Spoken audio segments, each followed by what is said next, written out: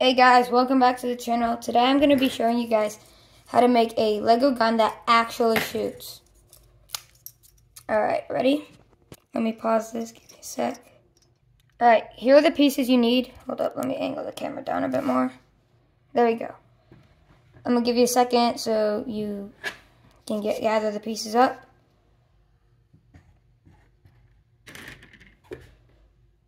Alright, you can always pause it if you need to, but here we go. You're going to want to take two, or at least, actually, all four of the 2x4s, just stack them on top like this.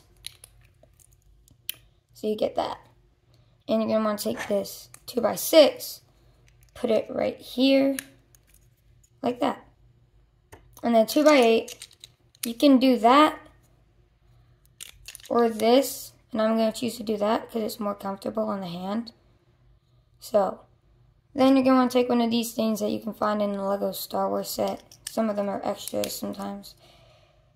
So one of those two, and then a 1x4 piece, and a 2x4 flat, and you get the gun. You load this up. Oh, that's right, hold up. Let me get the TIE Fighter to hold this thing up. I'm going to set them back up. There is a second version of this that I am going to show in this video. Of course, I'll try upgrading it in the future. But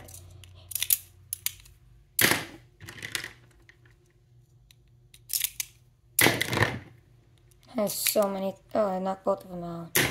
Alright, the next one, you just want to take the 2x4 flats and this 1x4 piece right here off.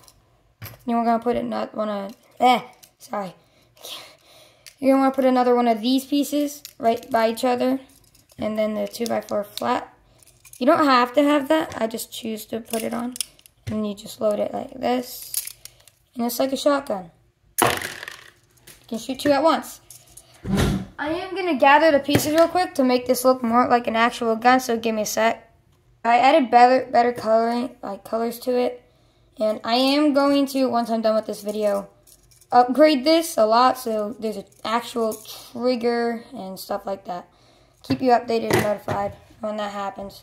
Make sure to like and subscribe. Hit the bell notification. And I'll see you all next time. Goodbye.